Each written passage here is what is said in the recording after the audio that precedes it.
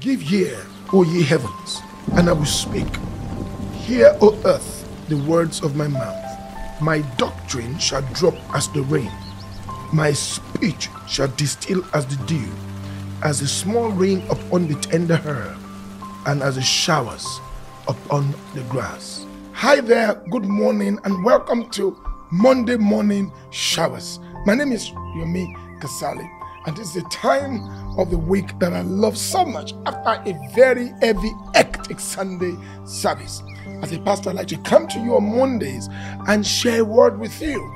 And with this word, I can release you into your week. Don't forget, this sometimes is a prophetic word. Sometimes it's just present truth. Sometimes it's a comforting word. Sometimes it's just an encouraging word.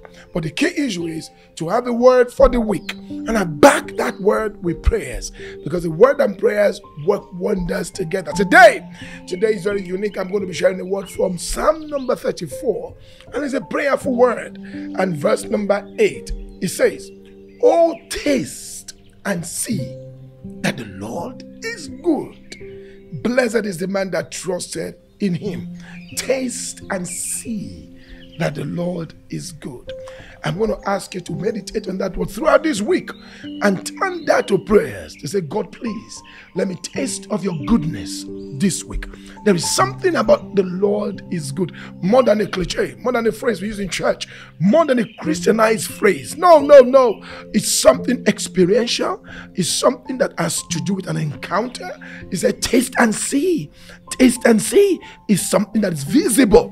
You must see. The goodness of God cannot be hidden. I pray for you this week, your family, your children, everybody around you, that this week you will see that the Lord is good. Come by your eyes to pray.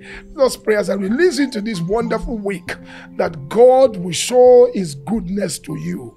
In the name of Jesus, I pray that my Father, the Father of light, will show you the other side of him that reveals his goodness in the name of Jesus.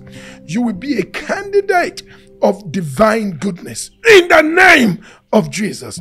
You will taste of the goodness of the Lord. You will see of the goodness of the Lord. You will testify of the goodness of the Lord, because your heart will trust in him in the name of Jesus. His word says, blessed is he that trusts in God. So as you trust him this week, today Monday, throughout this week to next week Monday, God will show you his divine goodness, his divine compassion, his divine kindness in the name of Jesus. Thank you, Father. In Jesus' name I pray. Amen. You will see the goodness of the Lord. Don't forget the three things we do here at Monday Morning Shower every week. Till I see you again next week. Keep smiling, keep laughing, and keep loving. Thank you. See you next week. Bye-bye.